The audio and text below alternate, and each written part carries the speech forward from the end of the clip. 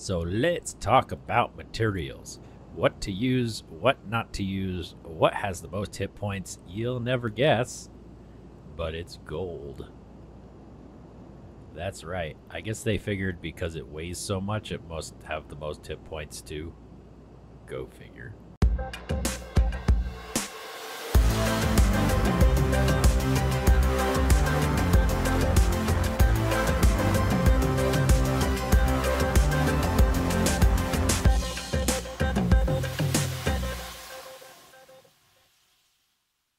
Hello, my fellow Novians. My name is Rob, and welcome to another video in this tutorial series. Today we're going to be talking about different materials and their weights in regards to building ships. So I'm over here at the BSC block warehouse to do just that, and also to use as a visual of some of the things that you are trading for things like lighter materials.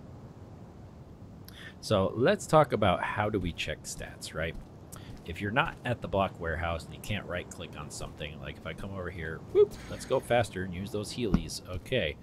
If I come over here and I right click, like I can't actually like inspect this. I can't inspect what it is or what not, right? I can see what it is by hitting H. I know it's painted yellow iron.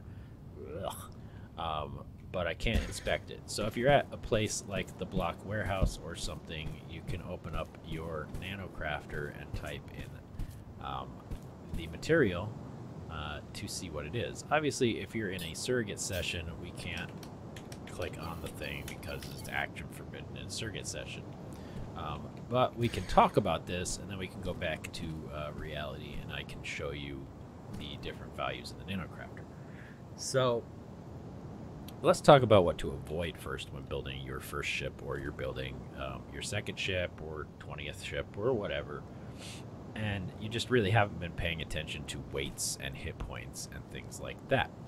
Most people are going to build their ships out of aluminum because bauxite is easy to get, it's easy to refine, and it's easy to make into honeycomb, and aluminum has quite a bit of pattern variety. So you have like the ugly ones, you have the uglier ones, you have the really ugly ones, and then you have like the ones down here. So, you know, you have polished gray aluminum, polished white aluminum, the galvanized white aluminum, black aluminum, all that good stuff, right? And then you have the ugly patterns, which, you know, oh, aluminum, yay, look at that. Make me a ship out of that. Or this purple one. So that's why most people choose aluminum. Now, as you get heavier, you get some prettier materials, but they are heavier. And as you get lighter, the materials are uglier. So I don't know if that was a dev choice to make the lighter materials ugly, but, you know, better. So if we look at one of the lightest materials, which would be lithium, you can see that these are some ugly patterns. If you made your entire ship out of this, like, okay. So really, if you're gonna be building a ship, you're kind of stuck with like matte lithium or glossy lithium or aged lithium, right? Nobody really wants to. Well, I mean, maybe you do. I'm not going to judge, but like, I mean, I guess this could work for like a hangar or something, but I'm not going to make my entire ship out of this, and that's cobalt. But the same thing with sodium, which is another very light material. It's got the same nasty, ugly patterns that you see there. So, like, let's go look at sodium, right? And these are tier 2 and tier 3 materials, so they, you know, it's harder to find them. They take longer to mine. They take longer to refine. So these aren't as bad, but still, you know, when I'm looking through the block warehouse, I don't immediately go, oh, let me build a ship out of this. Right. What's that? H sodium. Kind of looks wonky, right? Huh. That might be interesting if you were doing like a camo pattern ship. So those are the two lightest materials, but then as we get like heavier, if we look at product here, if we look at like steel, steel is technically a product.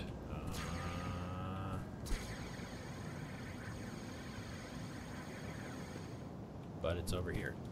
Okay, so let's look at steel, right? I mean, look at this. These are, I'd make a ship out of that green, even though I'm not a fan of it, but it looks nice. The orange looks nice, the blue, I mean, all these look nice, right? And then if you get into polished steel, like, let me turn my light off here. That's still galvanized. If we go down to like polished steel, I mean, look at that. That is very pretty. Like, I wish I could make a ship out of that, but I actually want to get off the ground. So if you're making a cargo ship, you can use like accents in these things. Like you could do some steel accents, and it's not really going to cause that much of an issue when you're hauling things. I mean, if you're an every ounce kind of counts guy or gal, then you probably don't want to use them as accents, but I would say it's, in the scheme of things, it doesn't really cause that much extra weight. It's just like a couple kilograms per meter squared.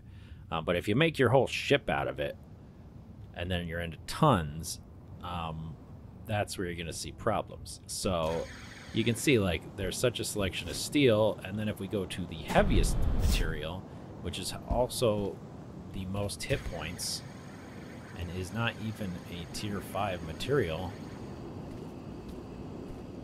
we can go to gold, right? And then we've got some ugly ones, but we've also got some good ones here.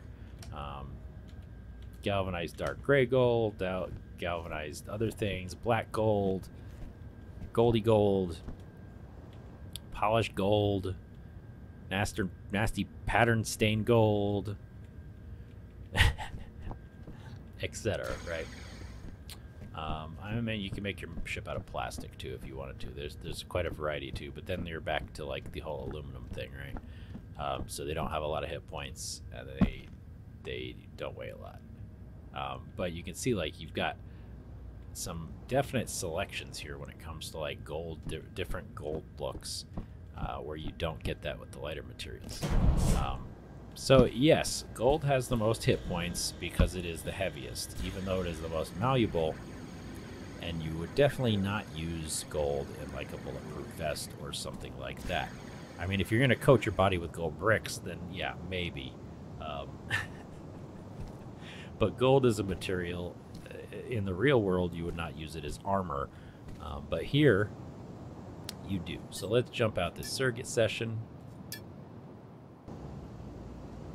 Alright, back at Chimera, back at Chimera headquarters here. Let me show you the Nyx, which is our newest ship. This is a warp shuttle, not a warp hauler. It does not haul things other than peoples, right? So it's a light warp shuttle, extra small core. We've got a container here for some warp cells. It'll do two warp cells to Mattis. You know, we've got DU orbital and DU damage here, and yeah, I had fun making this one. I kind of like tried to keep the weight down by making like slatted voxels and not just making like solid voxels everywhere, so it uses the least amount of aluminum voxels to get the cost down.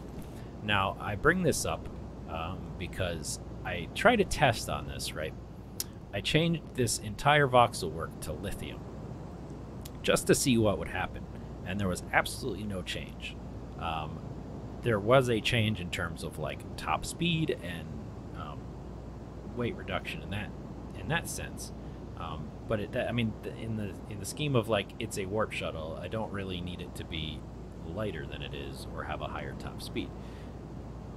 You know, the two things for me are, does it go into orbit? A, yes. Does it warp? And does it use the least amount of cells? Yes. So changing this to lithium did absolutely nothing in terms of how many warp cells it costs to get somewhere. So I just left it aluminum, because the other thing you want to look at when you're looking at building a ship that might be for sale is how much do you want to charge people for it, and how easy is it for you to get the materials. So if you make a ship out of lithium, you better have a supply of lithium in case somebody comes to buy it. You don't want to be like, well, I have to go out and I got to go mine some lithium and then refine it in order to make another ship. Also, you know, it keeps the price down, because tier 3 materials or tier 4 materials are more expensive than tier 1 materials. So this is made out of carbon fiber, which is just a little bit more weighty than aluminum, but not enough to actually matter. And now I brought up that you could use your nanocrafter to look up weights and things like that. It still thinks I'm in a circuit session. So I've got that bug, which is great. So let me go ahead and relog, and then I will get right back here and we'll continue this video.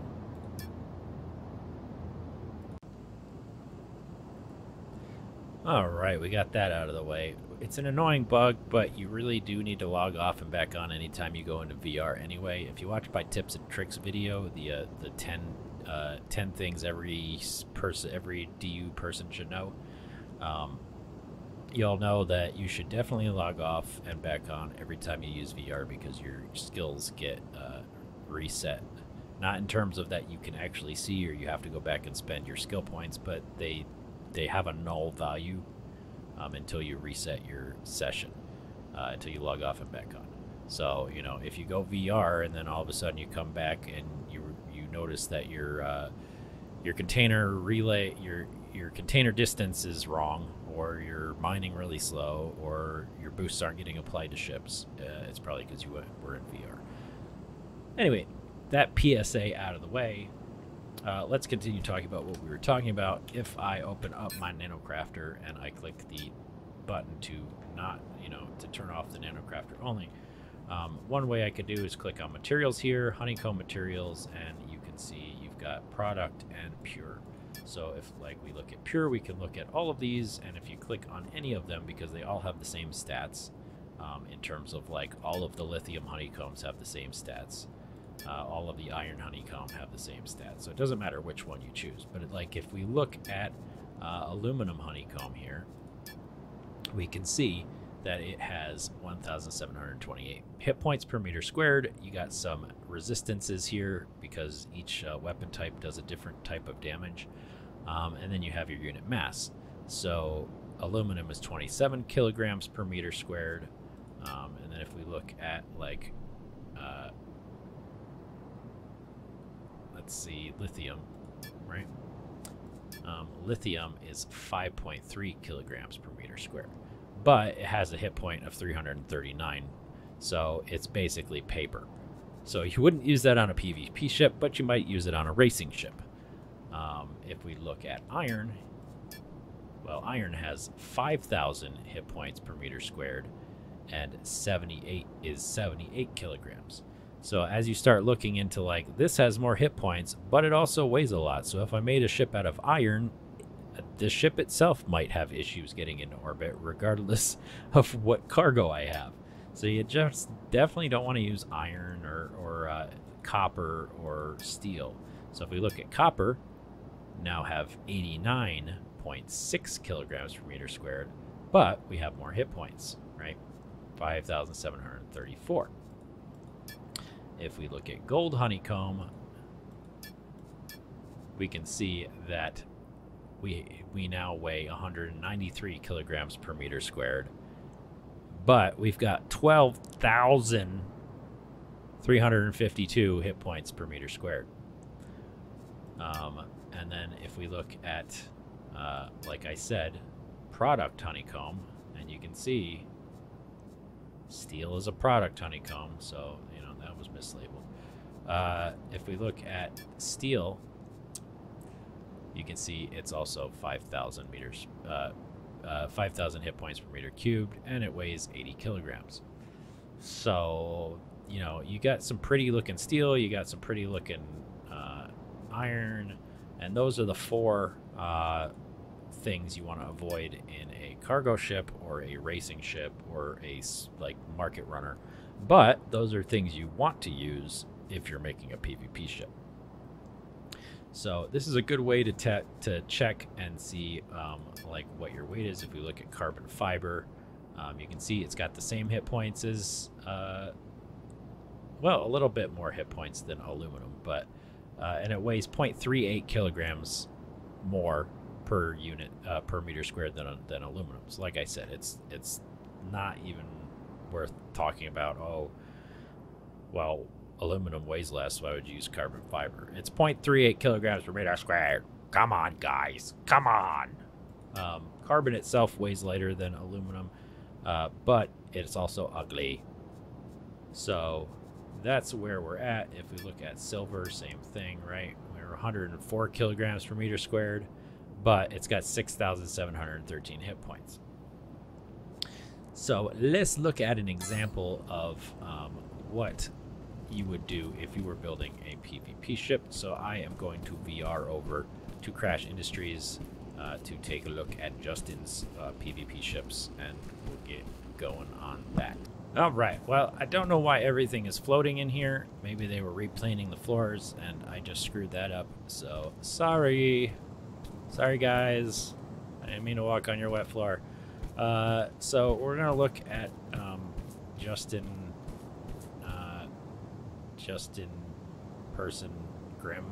Grimm. Justin Grimm's ship here. This is the Tiger Shark. It is a, you know, very meta styled PvP ship. And if we look at what it's made out of, you have polished white steel, right? Most of it is polished white steel. And then the important bits are galvanized black gold. So this is around where the bridge is. So this is all plated in gold, so you don't get, you know, capped in your bridge where you don't want it, right? And I would jump up and go in there, and we could take a look at the interior too, but I guess since they were painting the floors, they decided to lift all the ships up. But like if we look back here, we got more gold to protect like certain components. So I'm going to assume that's probably where like the warp drive is, or maybe the core is back there as well. But that is covered in gold, and then we've got like a strip of gold here, etc., etc. So you don't want to make a whole ship out of gold because it's not cost effective. But the important bits, you know, we've got galvanized gold there, and some glossy gold strip here, and some more gold there. You know, if you can keep your overall gold down, it works out a little bit better for you, especially if you're going to be selling multiple ships. You don't want to be looking for gold nuggets for years in order to build a ship. So yeah, most of the meta is steel and gold. You know, if we look at this ship here, it's polished black iron on the outside, and if I could get in there, you would see that it's polished, that there's a lot of gold components, like the entire bridge area on the inside is basically circled with gold. So if they blow a hole through your iron on the outside and they hit that gold on the inside, it's not going to like instantly kill you. Lets you last a little bit longer, makes fights more drawn out, etc., etc. Right. So that is what's going on there. So when we talk about like PvP ships, that would be what you would want to cover your ship in. And then we talk about regular ships, like this is all plastic and carbon fiber, which keeps the weight down because you want to be able to carry stuff. And hopefully that explains some stuff. You know, Neocryptor has a video featuring the Tiger Shark. I think it's a couple weeks ago he did a PvP showcase. So you can check out Neocryptor's video if you really want to see the inside of this ship and how it flies and things like that. But yeah, mostly iron and gold. So you might also notice that this ship does not have atmospheric engines, because most of these PvP ships don't come in atmosphere. See, it's just rocket, or not rocket, but space engines. Because they are so heavy, they probably would require a wall of engines in order to get off the ground. So if you do see a PvP ship, or you're thinking of building a PvP ship, you probably want to make an orbital platform so you can build in orbit and not have to worry about the weight. The only thing you have to worry about with weight is, you know, how fast can I accelerate, because there is a top speed in space, and it's just how fast can I get up to that speed. All right, and that's all I have for today on this subject. If you have any questions, as always, drop them in the comment section down there. I will try my best to answer them. And if you have any videos or questions, as questions and questions, if you have any videos that you'd like to see me do on topics for either like, hey, come visit my base, yeah, sure, I can make a video on that. Or if you have a question that, like, how do I do this? I can either reference you to a video or make a video. This whole video was brought to you by somebody who asked me a question as to what's the best honeycombs to use in different situations. So I decided to do this one. So yeah, drop a comments in there, and you know, as always, if you want to join Chimera, drop an application in. If you want to buy some ships, come by the Chimera showroom. We'll be happy to hook you up. And otherwise, don't forget to like this video, subscribe, and hit the notification button if you want to be notified every time I drop a new video. Otherwise, I will see you in space. Stay safe out there, my friends.